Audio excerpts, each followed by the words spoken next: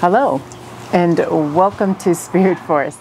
If you're not used to my channel, usually I'm not in my backyard. I'm up in the mountains and I'm hiking and backpacking and camping, and I'm not kidding you, I camp between 60 to 70 days a year. Maybe not this year, but most years I've camped 60 to 70 days a year. So, and it's all been in the same sleeping bag. And I'm probably gonna gross you out, but I have never washed my sleeping bags before. I am going to bring it out. This is a down sleeping bag. And the reason why I haven't washed any of my down sleeping bags, because I'm just scared that something's gonna happen to them. So here we go.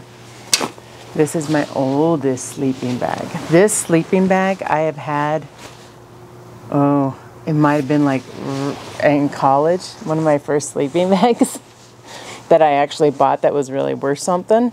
I did buy some of those cheap ones, and then I learned that you need to buy a down sleeping bag here in Colorado to keep you warm. So it is really compacted, but it's also very dirty as well. Like there's like ring around the collar type. It's so nasty. Yes. So I am going to wash this, and I feel this is an EMS. This used to be the brand that I would only shop at. One of my best friends, he worked there. Anyways, side note. Oh, the baby crying. Oh, poor baby. Okay, so this is really old. It's really kind of compact right now. It's really dirty, never been washed. And when I say I had it in college, let's see, I'm 46 now. I went to college in my early 20s. Yeah, it's really old sleeping bag. I was gonna do my my nicer one, my kind of newer one, but I'm like, let's just wait. Let's just see what happens to the sleeping bag, and that's what we're gonna do today. I am going to wash this. I got this new product, and I'm not being sponsored by them or anything like that, but I did get this like new product. No idea if it works or not, but we're gonna try it out. Let's read and find out. Yeah, I am 46. I can't see everything anymore. I need these. As of like last year, I need these. Okay, you can wash with sleeping bags, very large jackets. I think it's just for down, for regular down gear. Let's see. We gotta immerse the item. We gotta find the tag. Oh, the tag. There's no way. Like, look how old this is. It's already washed out.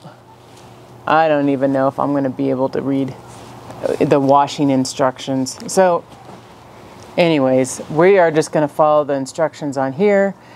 And that is to use a front-loading washing machine. Place a maximum of 2 items in the washing machine and add 3.4 ounces. You know, it'd be nice if they gave you a cup that you could fill. I don't know what 3.4 ounces would be. We're gonna guess on that. Okay, what else we got? Wash according to care label. Yep, can't read that. And then spin dry 3 times slow spin. Okay, we're not at the dry yet. Oh, we're only at the wash at this point. So, you excited? I'm nervous. I'm really nervous. That's why I'm going to use this sleeping bag, because if I'm going to get rid of any sleeping bag, it would be this one, not my true precious. Okay, let's go down to the laundry room and get this started.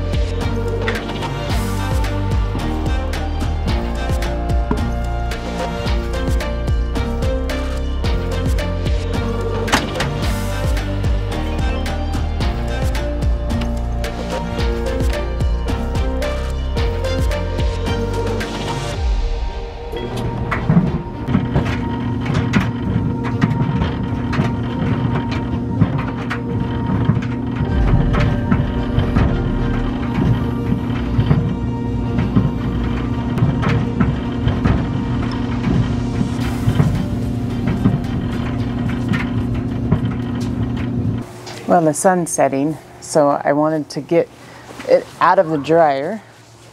You can see it's still a little wet here, just a little wet. I had it going twice. I put it on twice. I think it was a total of like 30 to 40 minutes, something like that. I know, you gotta remember, this is a really old sleeping bag. I think it worked out pretty well. Like, it's not ripped or anything, and that's what I was concerned about. I'm just gonna hang it out to dry because it's still a little damp in some spots. Just gonna hang it out to dry a little bit more, but I think it worked out pretty well.